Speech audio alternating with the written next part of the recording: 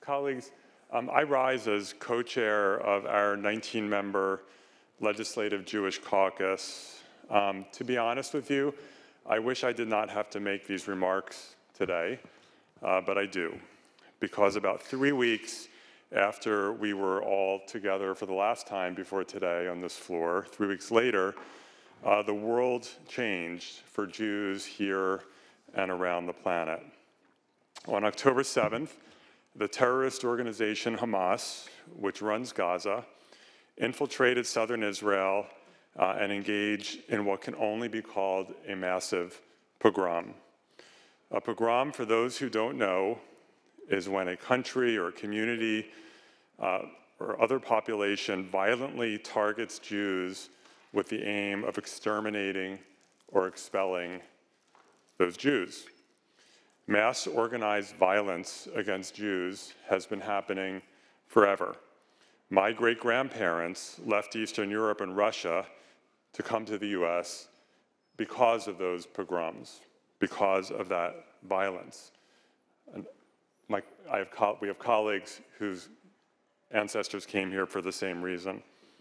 Violence against Jews in Iraq and other Middle Eastern and North African countries helped drive nearly 1 million Jews out of those countries to Israel in the 1940s and 1950s. The most well-known pogrom in history, of course, is Kristallnacht, a prelude of what happened during the Holocaust, when 6 million Jews, half of all Jews on the planet, were industrially exterminated in factories in the 1940s. Hamas terrorists entered various Israeli communities and a music festival and began to butcher as many people as they could. When all was said and done that day, Hamas had massacred 1,200 people, mostly Israelis and mostly Jews, but also people of other nationalities, including Americans, people from Thailand, from Nepal, France, Britain, and other countries. But Hamas did not just kill. Hamas killed parents, massacred parents in front of their children. Hamas massacred children in front of their parents. Hamas killed elderly people. And Hamas engaged in a mass campaign of sexual violence, brutally raping Israeli women using forms of violence during those rapes that I do not feel comfortable describing on the floor of the Senate. This sexual violence can really only be described as extreme sexual torture, and that's what it was. Hamas kidnapped several hundred Israelis and others, taking them into Gaza as hostages. More than 100 of them remain in Gaza today. These hostages range in age from 10 months old to 86 years old. Yes, they kidnapped babies. October 7th was the largest massacre of Jews in a single day since the Holocaust. It's hard to overstate the trauma that this massacre inflicted on Jews worldwide. Overnight, Jews felt deeply at risk. Hate crimes against Jews were already on the rise, with the majority of all religious-based hate crimes in the US directed at Jews, who constitute approximately 2% of the US population.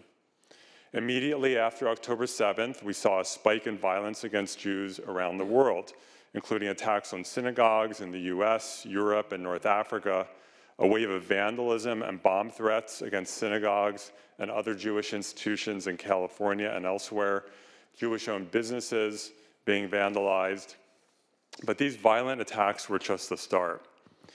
Equally disturbing was the reaction by many, including some so-called progressives, who many in the Jewish community have always considered allies, a reaction to the Hamas attack that was horrifying. Immediately,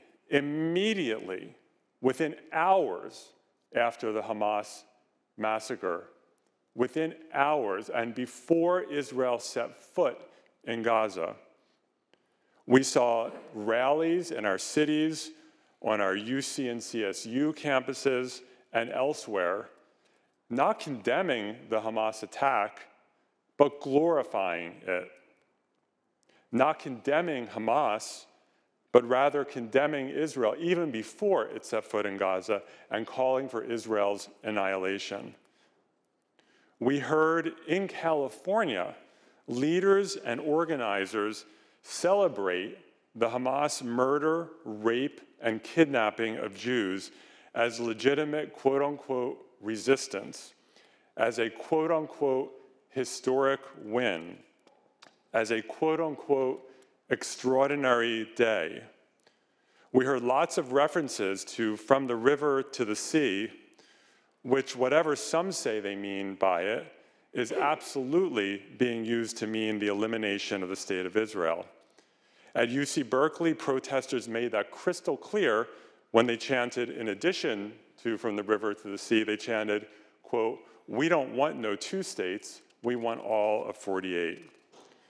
And we also saw certain organizations, including some who regularly advocate in this building, remain silent when Jews were being slaughtered and raped on October 7th, and then quickly pivot to being quite vocal in condemning Israel and even calling for the destruction of Israel's economy and for Israel and the destruction of Israel itself. We've seen some of these organizations pass resolutions condemning Israel while either ignoring or giving the most minimal lip service to what happened on October 7th, or the fact that there continue to be hostages in Gaza.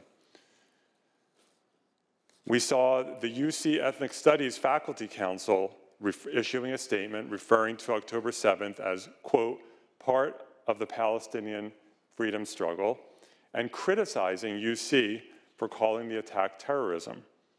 CSU Ethnic Studies faculty issued a statement stating their agreement with their UC colleagues. We saw a teach-in in Oakland Unified School District, which was endorsed by the Oakland Educational Association, that taught straight-up hatred of Israel and Jews by teaching just flat-out falsehoods about Jews in Israel, saying that Jews were not in Israel before 1948, they've been there for thousands of years, that Israel was only for white Jews, when most Jews in Israel are not of European descent, and glorifying the word intifada, which whatever the dictionary definition of intifada is, in the context of Israel, means killing Jews. We're aware of teachers in other school districts who were similarly teaching this non-factual history of Jews and Israel. All of this has created a poisonous and hostile environment for Jewish students in some of our K-12 schools and on UC and CSU campuses. Members of our Jewish caucus over the recess have been meeting with students on these campuses, and it is horrifying to hear what they are dealing with on school, the absolute hatred and harassment. We've also seen public comment at various city councils, including in Oakland and in Long Beach, public comment just asserting anti-Semitic tropes. Sadly, none of this is new. Anti-Semitism has long been described as, quote, the oldest hatred. Jews have been subjected to violence, expulsion, and attempted extermination for millennia. And anti-Semitism spans the political spectrum. We've seen it on the left. We also see it on the right, whether it's the chant of Jews will not replace us at the Unite the Right rally in Charlottesville, the massacres by right-wing extremists at synagogues in Pittsburgh or Poway, or nationalist anti-Semitism by people like Viktor Orban, Vladimir Putin, or Elon Musk promoting the Great Replacement theory. We have a responsibility to call this out wherever it happens. Finally, colleagues, I want to express our caucus's horror at the absolute devastation that we are seeing in Gaza. Hamas must be removed from power in Gaza, and its ability to massacre Israelis must be degraded. But we know that the vast majority of Gaza residents did not commit violence on October 7th. A huge number of Gazans, including so many children, have died and are dying. Gaza is suffering, and Israel must take steps to avoid civilian death. Members of our caucus have been intensely critical of the Netanyahu government, which in our view, in my view, is not committed to a viable, independent Palestine.